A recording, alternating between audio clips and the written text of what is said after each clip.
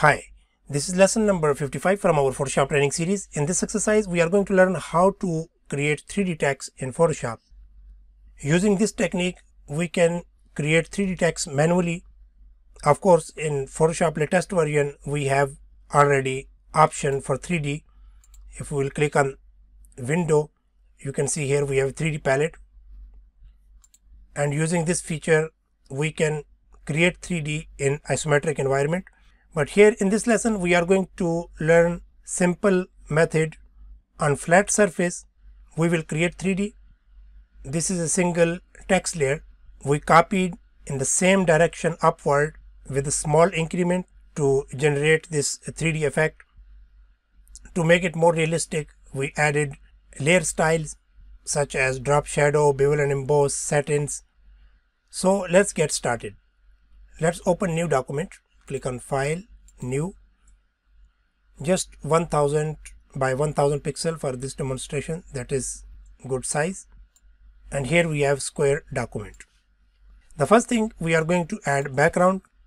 Let's open the layer palette, and here we have thumb of the canvas. Previously I selected light pink and dark pink, foreground and background color. You can click here and set your desired color. I am going to fill these two colors using gradient tool.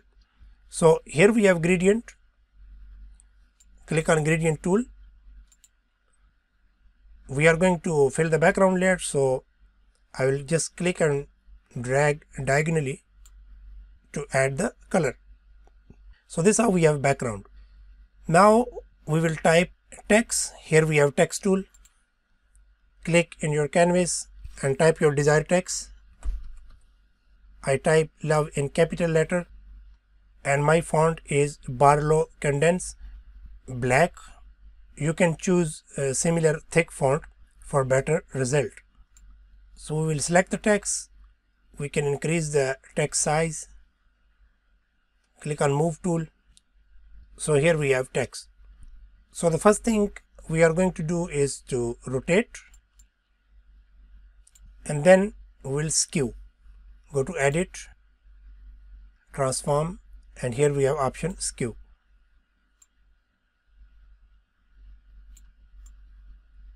Just to get some perspective view of the text, and that is fine.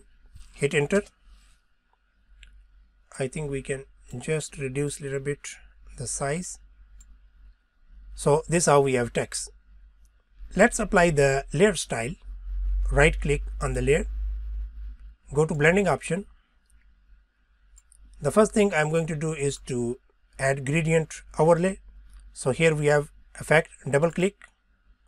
Previously I use this color, so it is there. In your case, you can click and choose from purple presets. Click on this drop down and choose this color. And the other thing you can do is to add this effect satin. Double click. You can see here in the corner we have shade. This is because of this effect. So double click to activate, and then you need to manage this way in the corner by using angle. Look at this. If I will move this, this goes to the other side. So I want to bring the shade in the corner here. So you need to adjust a little bit the angle. So this is fine. In my case, distance is 21, size is 15, and I choose contour, the first one. Click OK. So our basic text is ready. Now we are going to make multiple copies. That is really simple.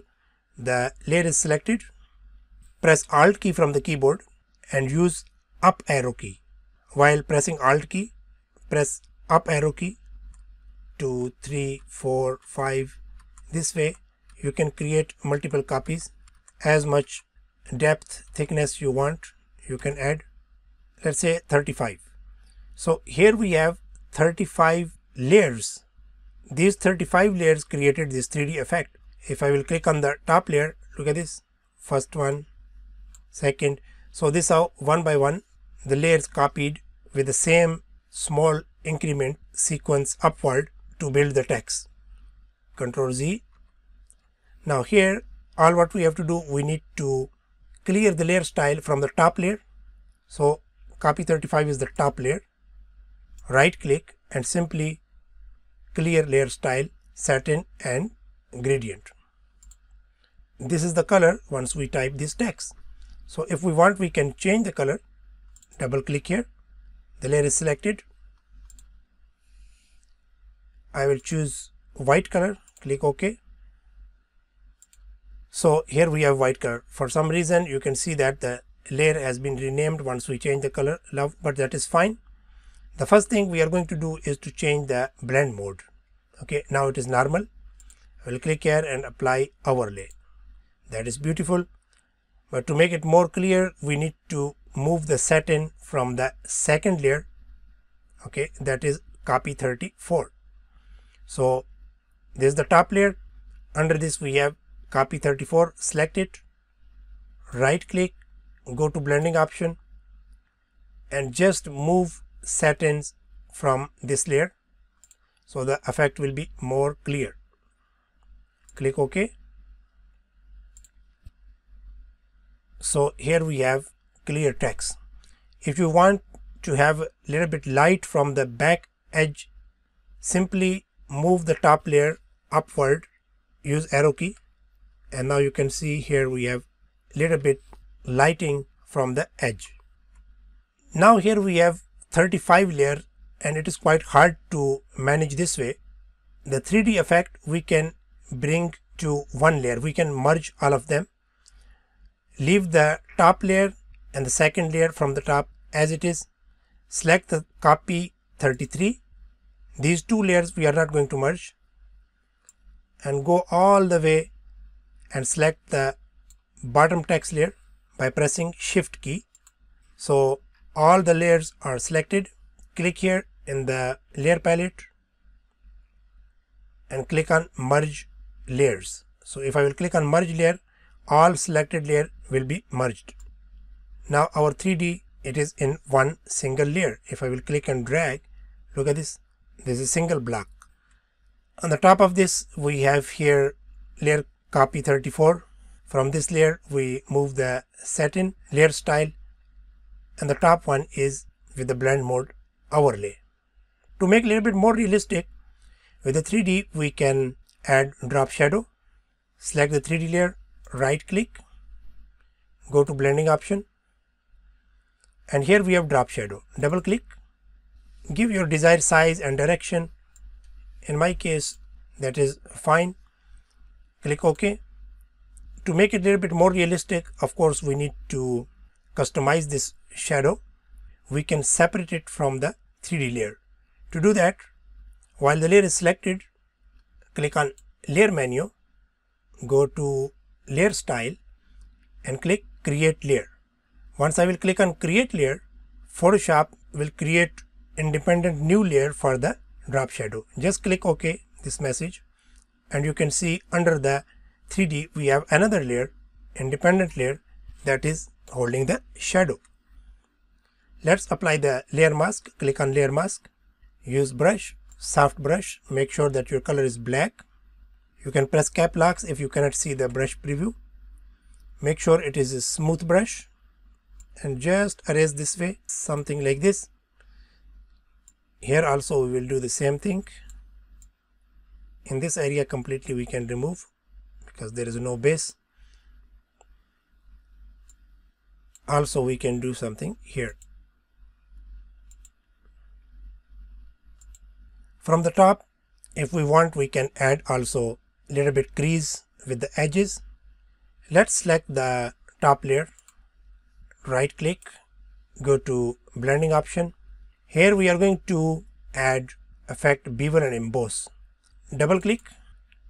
This is what I applied previously, so it is there. If you want, you can make it chisel hard and increase the depth. To make it more clear, you can increase the size. So you can see that there is a crease, chamfer crease we have here. You can do of course this way, but I am going to choose smooth, reduce the depth, and also size I need small size. That is fine. Click OK, and that's all. If you want to organize a little bit more, you can link all the text layer. We have only 4 layers, so the top one is selected. Press Shift key and select the last layer, that is a shadow. Simply right click and click on link layers. So now you can move them all together this way, and even by pressing Control key, if you will hold it from the corner or here, you can still distort this way, get your desired position and place the text wherever you want and hit enter. So this is how, using this simple and easy technique, we created this beautiful piece of 3D text. That's all for now. I hope you enjoyed this lesson. If you like this video, make sure that you hit the subscribe button and click on the bell notification so you will be notified every time I upload new video. Thank you.